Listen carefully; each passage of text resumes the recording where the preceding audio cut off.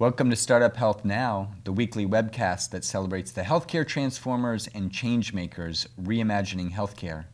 My name is Unity Stoakes, and I'm here today at the Health 2.0 conference in Santa Clara, and we're having a conversation with the CEO of Health 2.0, Indu Subaiya. Stick around, it's going to be a great show. It is the duty of leaders to lead, of the creative to create, of the daring to do. The free world expects leadership of us. Its fate and our fate depends upon our leadership.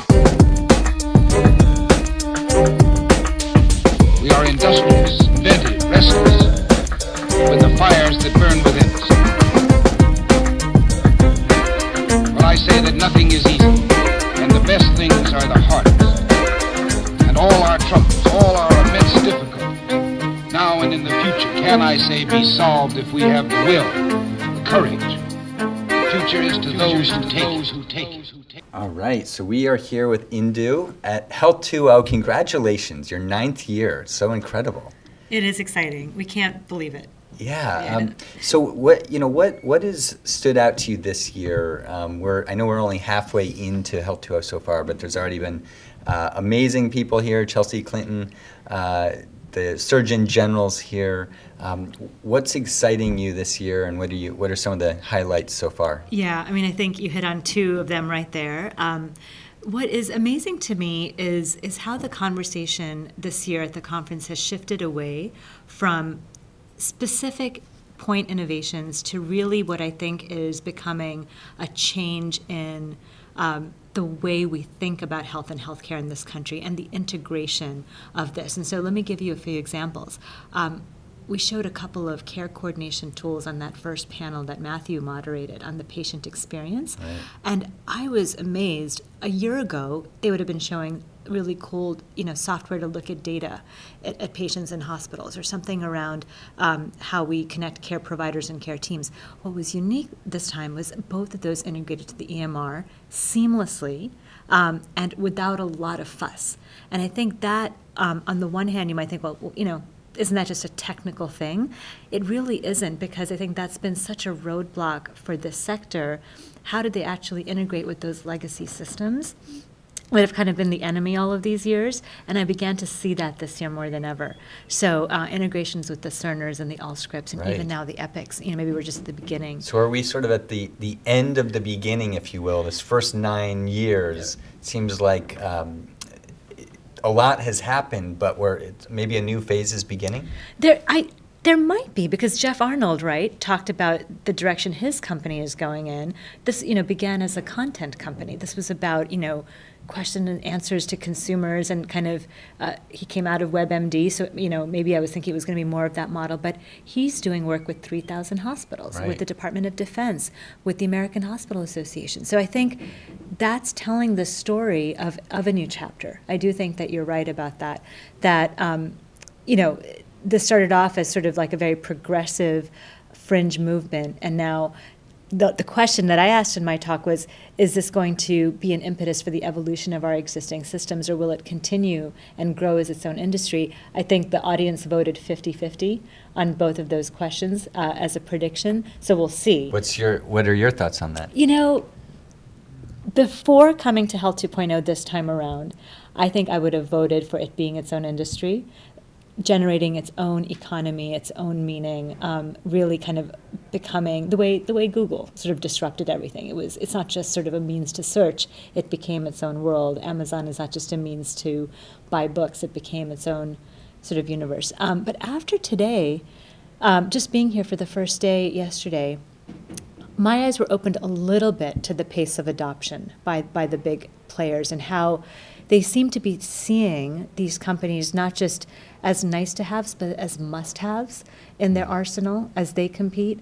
And it's going to be where the money goes, for better or for worse. We can say all we want about wanting to do the right thing, but from an economy standpoint, I think policy has set this up so that today large systems have to incorporate these technologies. They have to play well with them, or they're not going to be able to do what they're supposed to do in order to stay relevant. So I think that has made for this story of incorporation feel a lot more real to me now.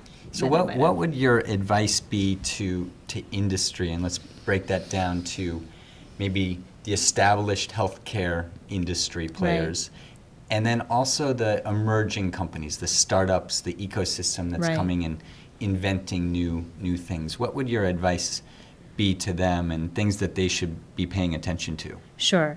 I think now more than ever, the number of potential partners a young company has, even as early as, out the gate, is more than ever. And I would advise people to not just look at the usual suspects in terms of who your customers are going to be.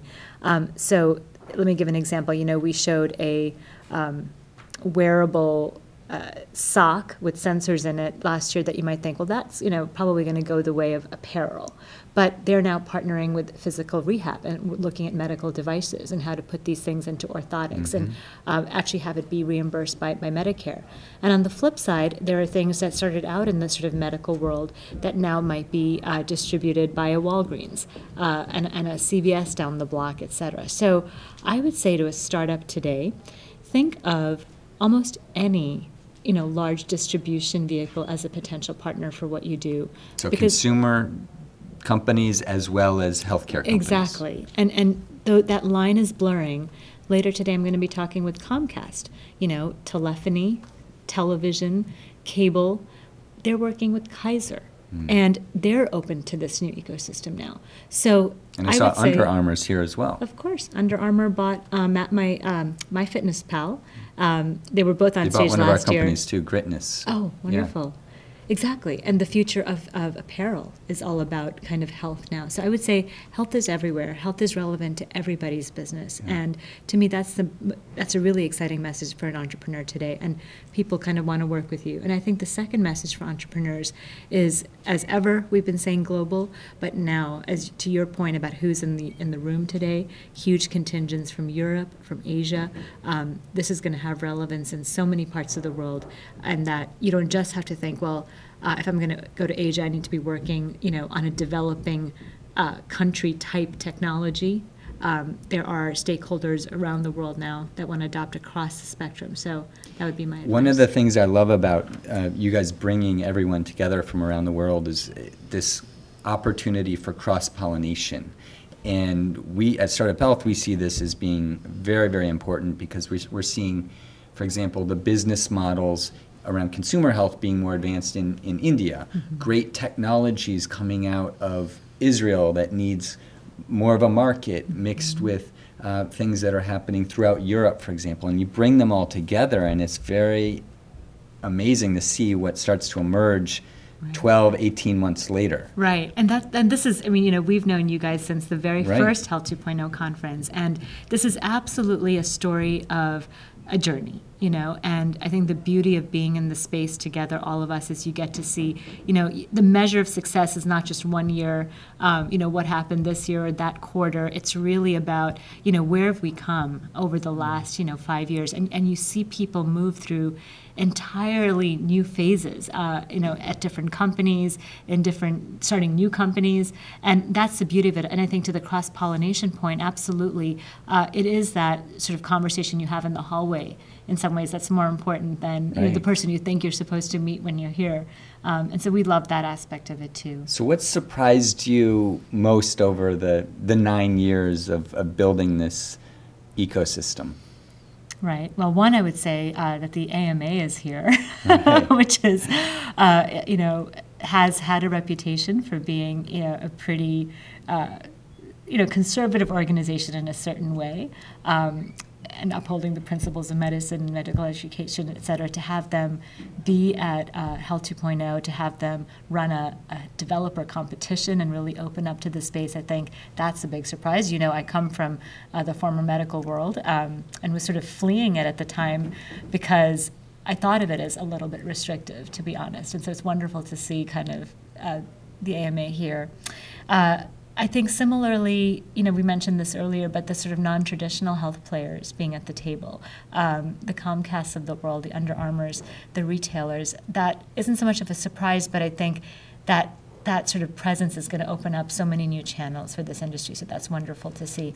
And I have to say, this also wasn't a surprise, but it was such a pleasure to hear the Surgeon General today really talk about prevention. And everybody in the room, and you guys and we've been saying this for so long. When are we going to move to this culture of prevention? When is technology going to help us avoid the downstream, disasters? And how do we live well? And I thought hearing that kind of coming from a place where it can really have huge impact was wonderful. And I think Chelsea spoke to some of those same types of principles. And so I'm really encouraged to see how there's such a connection between, I think, what the grassroots has been trying to do all these years, and now really the it's beyond grassroots at this point. It's beyond grassroots, and there's a familiarity and a common language. Right.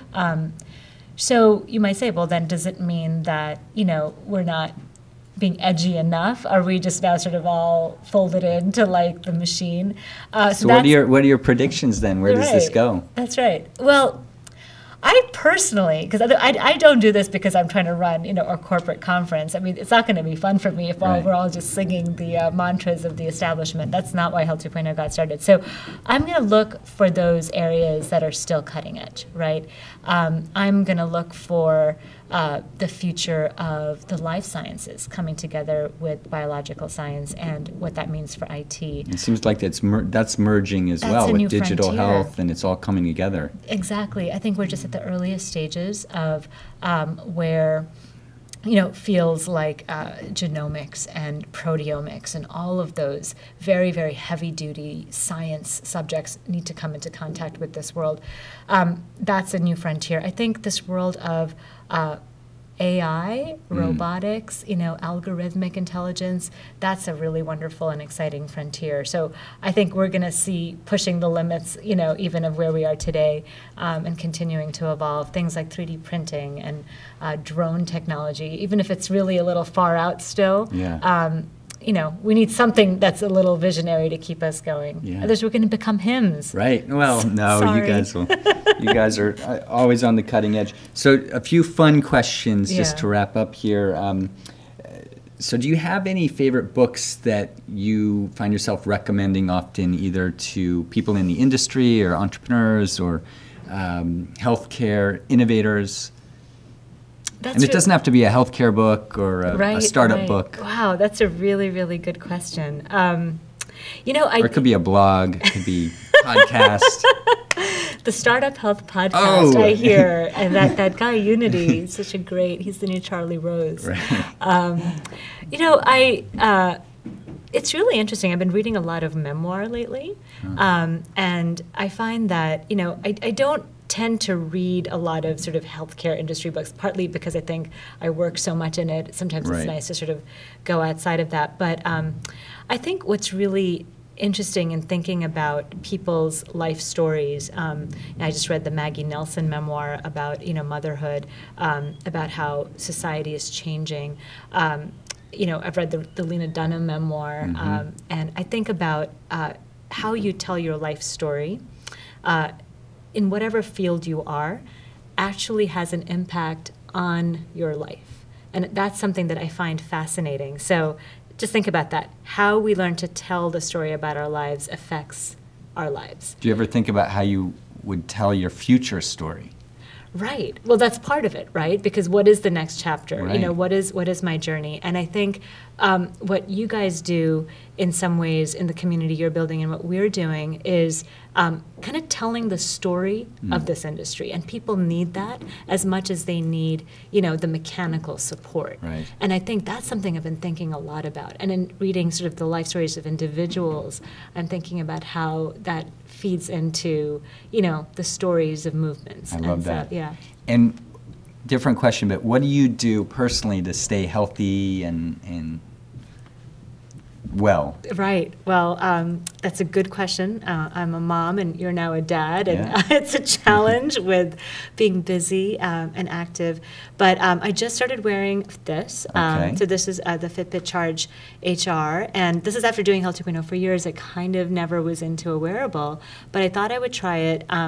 And I really like looking at the heart rate side of it. And I've been meditating for over a year and a half good. now. Do you use an app for that, I do. I or- use Headspace. Yeah, I use Full-on that too. devotee of Andy Puddicombe. His however voice he is so soothing. I know.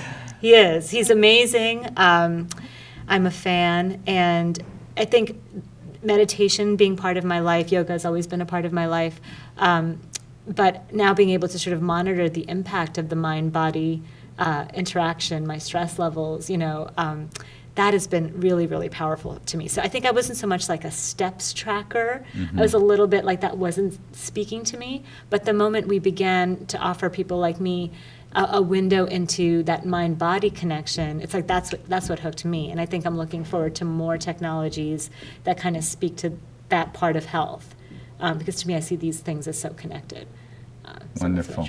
Well, where can people learn more about you, learn more about Health 2.0? Right. Well, get involved. Follow Health 2.0 at Health2Con. That's our Twitter handle. I don't tweet as often as I should, but you have a cool Twitter handle. At Blue Topaz. I know. I didn't really think that one through. I think it was one of those whimsical ideas in 2006, and then it stuck. But yeah, and I think just Google Health 2.0. We're probably coming and to you're a city all over near the world you. That's now? right. Yeah. And if there's anything that you think you're not seeing out there, and I know people interact with you in your network, but that's how we learn. Yeah. People come to us with ideas. People come to us with unmet needs. What aren't we paying attention to? What needs attention? Use Health 2.0 as a platform because that's what we're there for. Wonderful. Well, congratulations again. Thank It's you. wonderful to see how this has grown and how much it's done for the whole ecosystem. So thank you. Thank you so much, and also for the work you and Steve do. Wonderful. Thank you.